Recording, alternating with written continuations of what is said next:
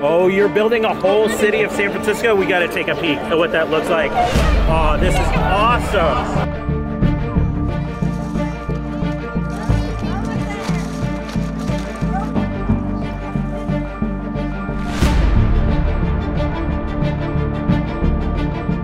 We're in our 7th year, and we're here at Discovery Day at AT&T Park, the free hands-on science finale.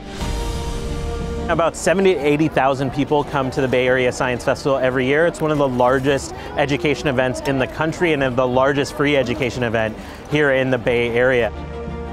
Kids are out here having a great time, being exposed to a variety of different kinds of science and getting stimulated and energized by it.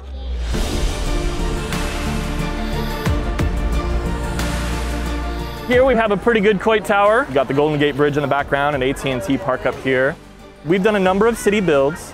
This is one of the biggest city builds I've seen. It's certainly the largest attended we've had. And every year it gets a little bigger. Kids are having to line up to find a space. I'm so thankful that Playwell's been with us for the last 4 years, showing that even playing with Lego is an important part of STEM. And hopefully they'll go on into a science career or an engineering career, or they'll be artists. I'm building the Bay Bridge. Yes, the new one or the old one? The one that just lives around here. We use Lego to teach kids about STEM concepts of science, technology, engineering, and math. Some people put the A in there as well for art.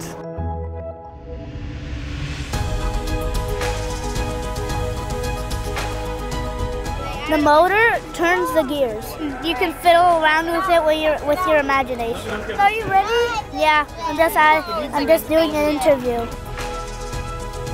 The most fundamental thing that you have to learn to be a successful builder of structures is overlapping. To overlap, you really just have to make sure that your bricks are attached maybe at a 90-degree angle. The idea is they rely upon each other, right? We're not just having one vertical stack. Instead, this brick depends on this brick, which depends on this brick, which depends on that brick. And when they're all interlocked like that, you have a very strong structure, much more resistant to forces that would topple something over.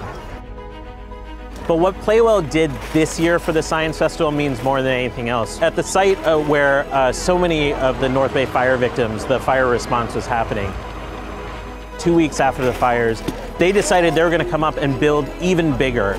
And they helped the community rebuild a version of Santa Rosa in Lego. And to see those kids be able to rebuild and have a part in rebuilding Santa Rosa, I could see how much that meant to the families there. What's wonderful about this is what a collaborative effort it is. You know, all the kids who have built structures here to contribute to it. They have a vision, and the kids get to collaborate in that vision of what they would like their city to be. I'm building a hotel, Japantown. It's a garden. A yellow house. Building a rainbow tower. It doesn't matter how big it is or whether it's to scale, they connect. And everybody had a part in it. It's really satisfying. Really wonderful to see how it's really greater than the sum of its parts. Put it all together, you've got a real city.